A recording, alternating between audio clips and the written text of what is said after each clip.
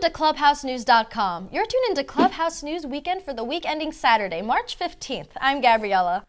And I'm Jesse. It's time to bust out the party hats and streamers because the World Wide Web is turning 25. While the internet has only been around for 25 years, it has managed to impact just about every aspect of our lives. Just think, without the web, you wouldn't be watching us right now. The idea for the web came from a European computer scientist, Tim Berners-Lee, who wrote a scientific paper detailing how the World Wide Web could link computers around the world with a simple mouse click. Believe it or not, people thought it was a silly idea at the time. Boy, were they wrong. Look at that. Blows my mind every time. Right. And print. The early world of the internet was just a bunch of complicated codes that no one could understand. When Berners-Lee turned it into the World Wide Web, those codes remained to the fun browser we know and use today. Whoa, maps and readouts. That's the computer screen. It's a database of some kind. Last summer, Mark Zuckerberg, the creator of Facebook, announced a project called Internet.org. He's joining with several other tech giants to bring the internet access all around the world using satellite drones. These satellite drones are solar powered and can bring internet to places that have never had it before, like Africa. While the internet is a great thing, how much is too much? From the NSA spying on our emails, people being able to turn on your webcam, what can be done to protect ourselves from spying eyes? We mentioned last week that South by Southwest is one of the biggest festival conferences around, and one leg of the show is dedicated to high-tech gadgets, presentations, and guest speakers. Snowden, the NSA whistleblower, appeared via satellite and had a lot to say about privacy. He warned that Americans need to be equipped with tools to protect them from surveillance. They're the folks who can really fix things, who can enforce our rights through technical standards. Just remember that the internet is available to everyone, and anything you post out there is permanent. Anyone can see it, so think before you post things. Oh, no. 1 year ago, the Catholic Church elected a new pope to lead the nearly 1.2 billion Catholics around the world, former nightclub bouncer Jorge Mario Bergoglio.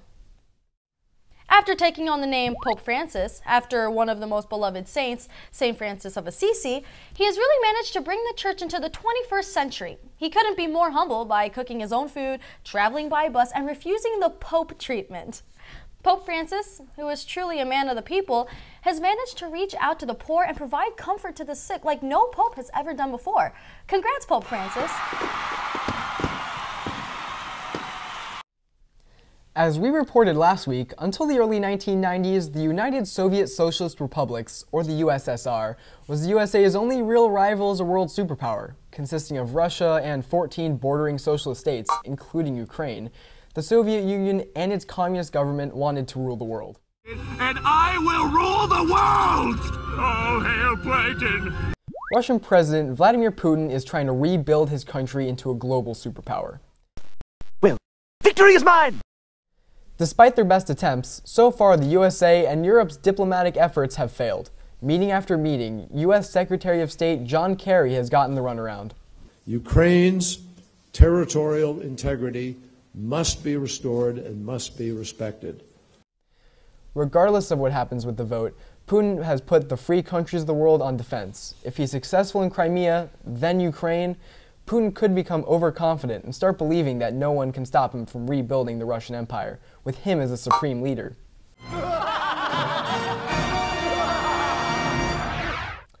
And to anyone who's ever seen the Star Wars films, think of Putin as Emperor Palpatine, aka Darth Sidious, the Sith Lord who wants to rule the universe. And as my first act with this new authority, I will create a grand army of the Republic. Они не пройдут! Одержали чистую победу. You claim to fight for freedom, but you really want to crush it. Luke Skywalker, are you out there?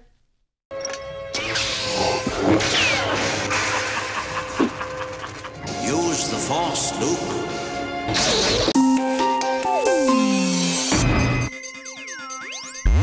Hi, I'm Joey with this week's Science and Tech News. Have you ever wondered how our universe was created? Well, you may soon find out. A group of researchers from 19 different countries have teamed up in order to watch the birth of the planets and the stars. If this sounds impossible, it's because it was. Until now. The ALMA, aka Atacama Large Millimeter Array, is a super telescope. Along with this telescope, they have 66 antennas spread out over a plateau in Chile. A plateau is basically a mountain with a flat top, and they chose this mountain because it's so tall that the air up there is really thin. So what makes this telescope different? Most telescopes can see optical or visual pictures, but this one can see radio wavelengths. When these antennas collect data, it is sent to ALMA's supercomputer, which is about as powerful as 3 million laptops. The data is then looked at by researchers to see the universe like never before. There's still a lot more research to be done using ALMA, and I'm sure that whatever scientists find next will be out of this world.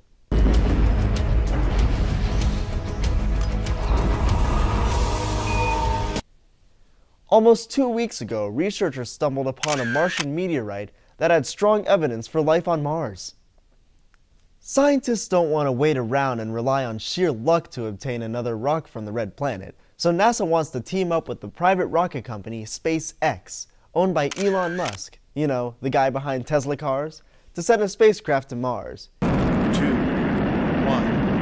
0, and liftoff of Space Shuttle. In their cost-effective plan, NASA wants to use what they call the Red Dragon.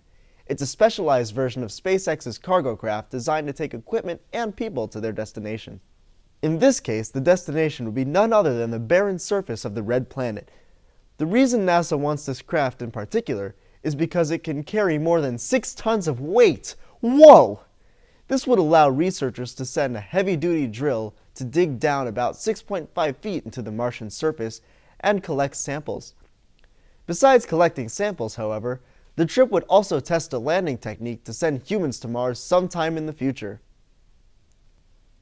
When you think about people not having enough water, it seems crazy, right? After all, the Earth is 70% water. Already it's half empty. I'd say it's half full. Stop that! Of that 70%, 95% of it is ocean water that we can't drink. In fact, only about 2.5% of the water is fresh water that we can drink. Then, to make matters worse, we can't access a lot of that fresh water because it's contained in icebergs and glaciers and snowfields. So if you do the math, that only leaves 0.007% of all water in the world to hydrate 6.8 billion people. What? Which brings us to the Arctic Harvester. It's a donut-shaped facility that is designed to collect small icebergs off the coast of Greenland. When the large chunks of frozen water break off and melt, the water will nourish plants growing in the Arctic Harvester. The fruits and veggies that can be harvested and eaten by local people. Although the designers want to see the Arctic Harvester in action, they'd better act fast. The polar ice caps are melting at an alarming rate, and that means that any water they could have collected is melting into the ocean and becoming salt water. Can you imagine a future where everything from body organs to toys can be printed from a magical machine? Well, the future is now. Future!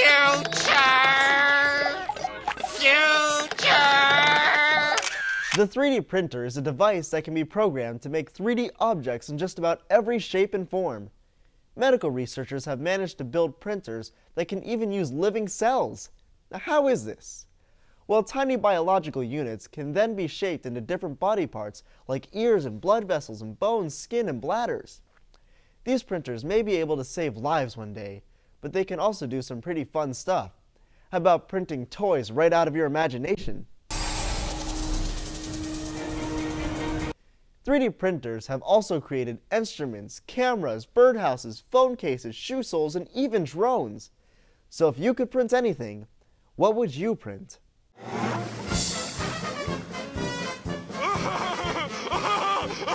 It's a giraffe!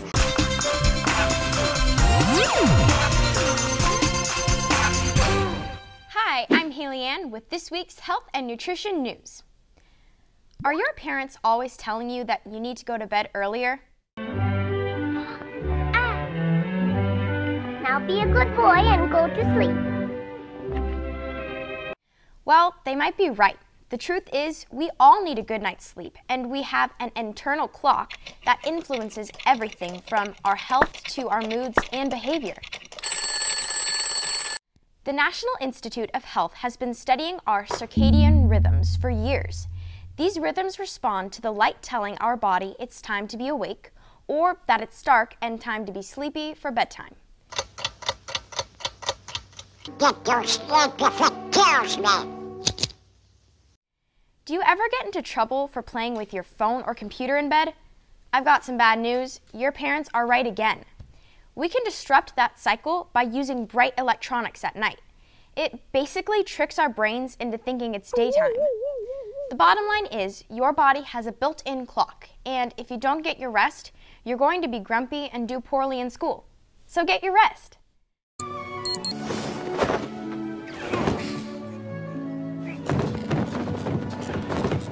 How many of you guys have ever heard of malaria?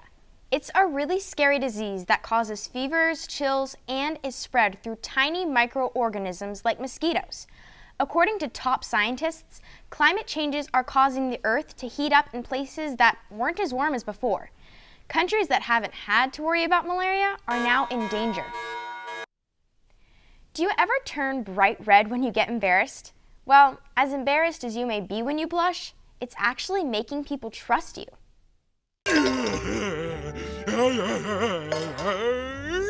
See, we can hide all kinds of emotions behind fake smiles or nodding our heads, but blushing is as close to it gets to showing emotion beyond our control. You're blushing. You are blushing. What happens is blood rushes to our cheeks, giving our hearts away.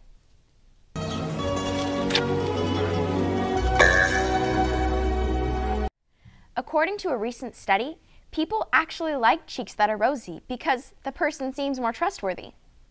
So next time you're feeling ashamed of your flushed cheeks, just remember that people are more likely to trust you. Gilly, we'll talk later, little missy. Sorry. Do you love fast food?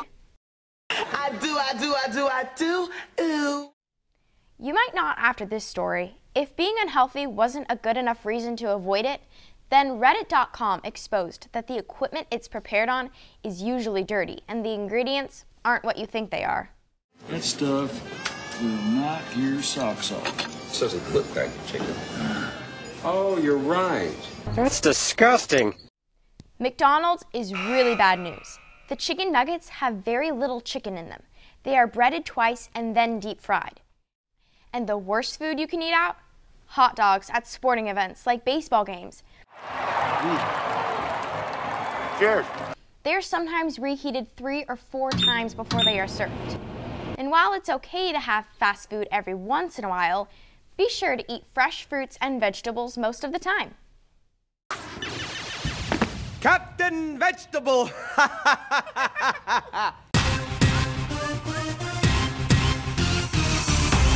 Hi, I'm Gabriella, back with this week's entertainment news. So, are you Team Xbox or Team PlayStation? Are you one of the millions of people who game? Cool. Teenagers. If so, then you probably heard about the release of Xbox's Titanfall. While the game has been hyped as the savior of the Xbox game system, it kind of falls apart when it comes to the graphics. This was a big release in the gaming wars, and while Microsoft sold plenty of the Titanfall game, Sony's PlayStation 4 is still outselling the Xbox One by nearly 2 million consoles. So it makes you wonder, will Xbox or PlayStation win the battle? It's on the way. Stand by for Titanfall. The movie Veronica Mars premiered this past week. If you were a fan of the original TV series, then fans say this is a must-see. If you like adventures, then this film may be for you, as it features a mystery murder full of twists and turns. Veronica. This is the whole case file. How'd you get this? Veronica Mars. Look who it is! Do you love the Muppets? Yes! So do I. Well, get ready. Their latest flick, Muppets Most Wanted, releases March 21st. The film premiered on Tuesday night at the El Capitan Theater in Los Angeles. Everyone who was anyone was there, including Kermit the Frog, Miss Piggy, and Fozzie Bear. I wonder where Big Bird was.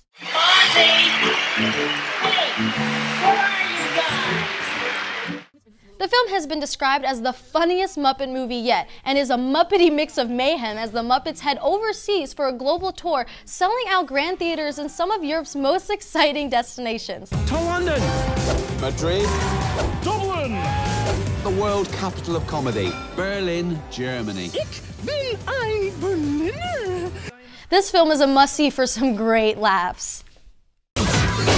Kermit, you were like James Bond back there. Thanks, Fozzie. If you don't know who Hunter Hayes is, then you will soon. He's the 22-year-old country star who is looking to break the Guinness World Record for the most shows played in one day. Starting in New York City and ending in Philadelphia, Hayes has shows planned in Massachusetts, Connecticut, and New Jersey.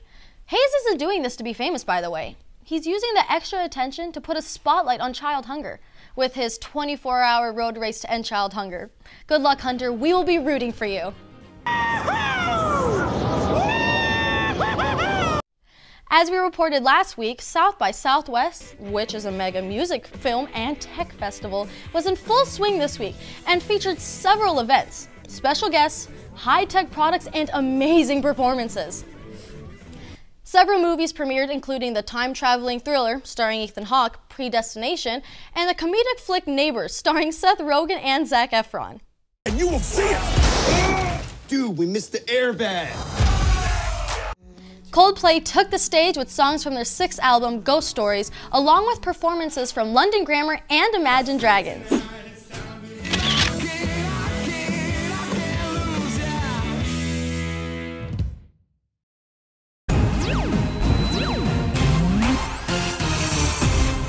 Hi, I'm Gabby with your news from around the world. Today we are heading back to Sochi, Russia, where the 2014 Winter Olympics just took place. If you thought the competition was over, think again. See, there's an incredible group of athletes who go head-to-head in the Paralympic Winter Games. Sit back and enjoy, and away we go. The athletes in the Paralympic Games overcome their disabilities, like amputated limbs or blindness, to become Olympic athletes.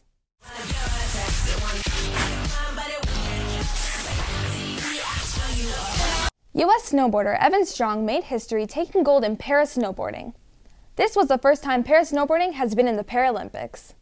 To be a gold medalist in the first ever Paralympic Games, I'm ecstatic, over the moon. So far, the U.S. has 16 total medals with 1 gold.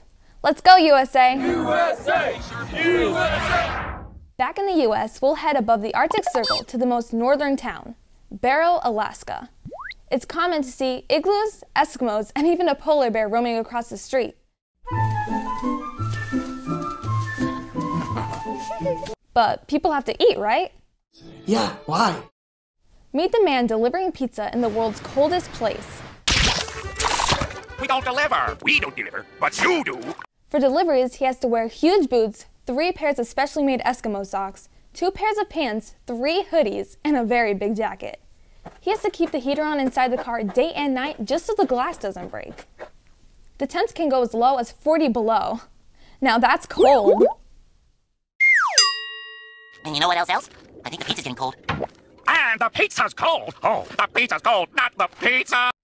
Have you heard the saying, be sure to wear green so you don't get pinched?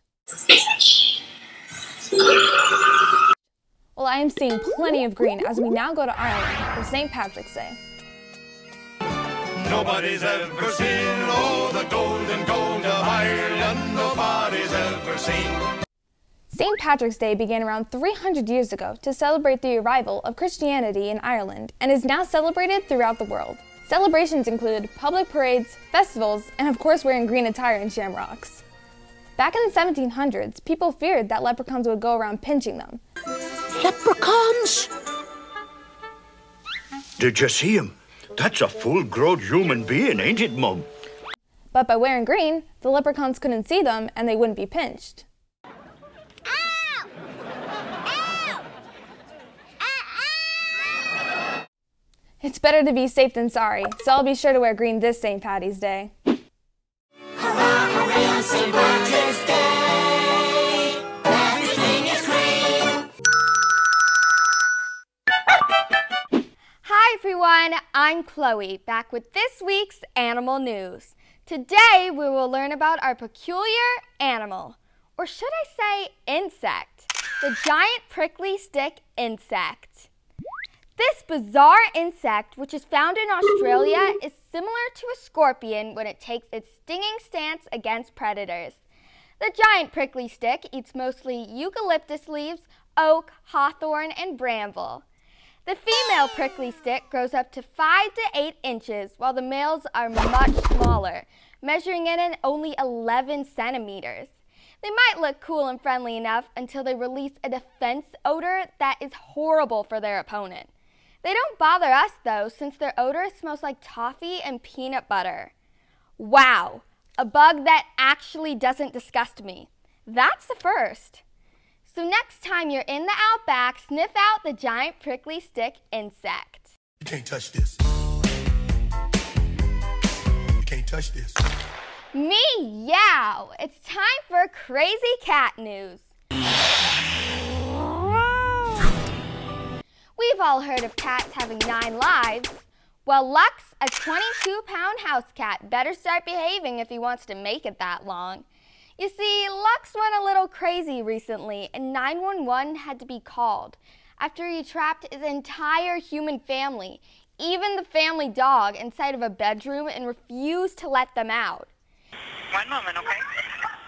You hear him screaming over the cat? Yeah, I hear him. Hold on. This overweight feline apparently scratched their baby just because he wanted to play with the cute kitty's fluffy tail. The dad rushed over, kicked the cat in the rear, and it made Lux go berserk. Oh, kitty. Thankfully, police came out, rescued the family, and didn't let the cat out of the bag. I hope there are no copycats out there.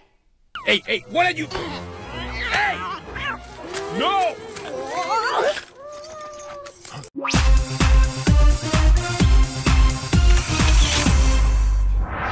It's time to bust out the party hats and streamers because the World Wide Web is turning 25. While the internet has only been around for 25 years, it's managed to impact just about every aspect of our lives. Just think, without the web, you wouldn't be watching us right now. 1 year ago, the Catholic Church elected a new pope to lead the nearly 1.2 billion Catholics around the world. They went with former nightclub bouncer Jorge Mario Bergoglio. Russian President Vladimir Putin is trying to rebuild his country into a global superpower. Remember to stay tuned in to what's happening by going to our website at www.clubhousenews.com. You'll find in-depth stories, videos, and much more. So until next time, stay on top of the world with clubhousenews.com.